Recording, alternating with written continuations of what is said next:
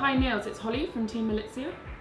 Hi, yes, all good, all good. But we have a bit of an issue.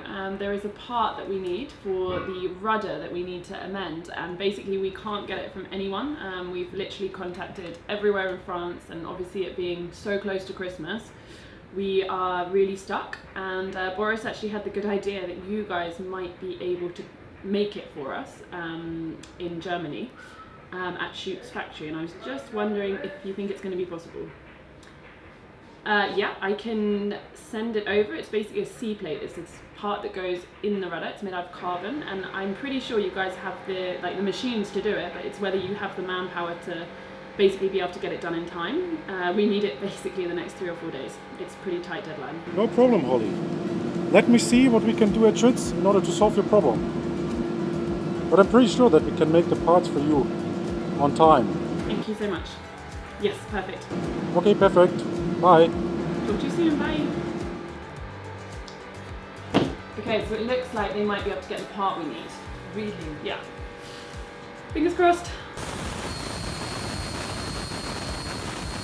We wanted to go through the rudders and improve the tolerances where we could on the bearings and just make everything a little bit more precise. We reached out to Schütz to see if they could help us make some more accurate carbon assemblies that we'd then be able to assemble on site and get a better control over the roundness and alignment of the bearings. So Schütz were able to step in at the last minute, and they made us parts over Christmas really quickly, and that was absolutely great. So it's allowed us to build the spare rudder with a new assembly and prove that this new, more accurate assembly is going to help our rudder bearings and mean that we put less load on our rudder bearings because everything is better aligned.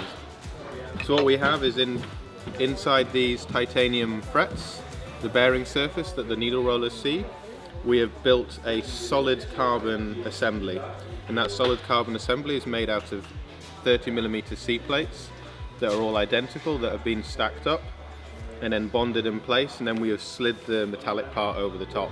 So it was really important that these C-plates were very accurate, so that when we built this all together, when we slid the titanium over, that the titanium stayed the proper shape and it was not stretched or warped.